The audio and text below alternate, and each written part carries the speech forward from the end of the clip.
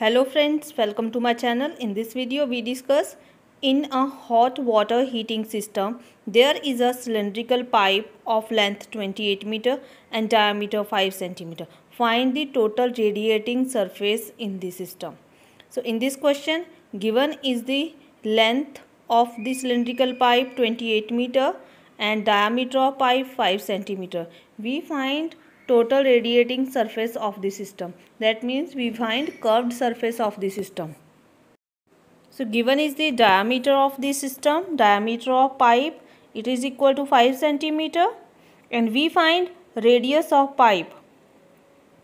Radius of pipe, it is equal to diameter divided by 2. Diameter is 5 centimeter, it is divided by 2. So 5 over 2, but length of pipe is in meter and radius is in centimeter. So we change this unit centimeter to meter. We divide it by 100. So 5 meter over 2 into 100. It is equal to 5 over 200 meter. Length of pipe. Length of pipe. It is h equal to 28 meter. We find total radiating surface of the system. Total radiating surface of the system.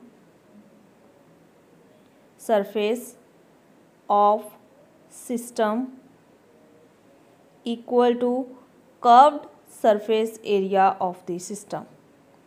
Curved surface area of pipe.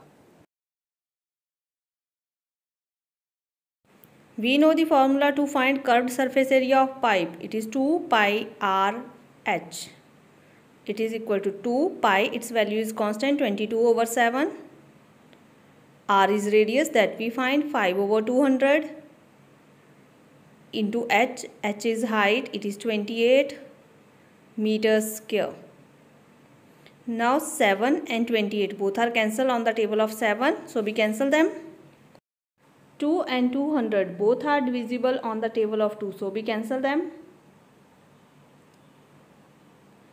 Now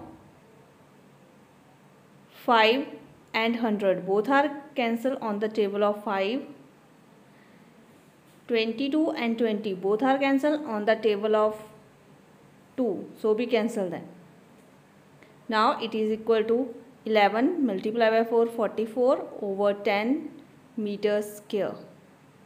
So 44 divided by 10, we get answer 4.4 meters square. So total radiating surface of the pipe is 4.4 meters square.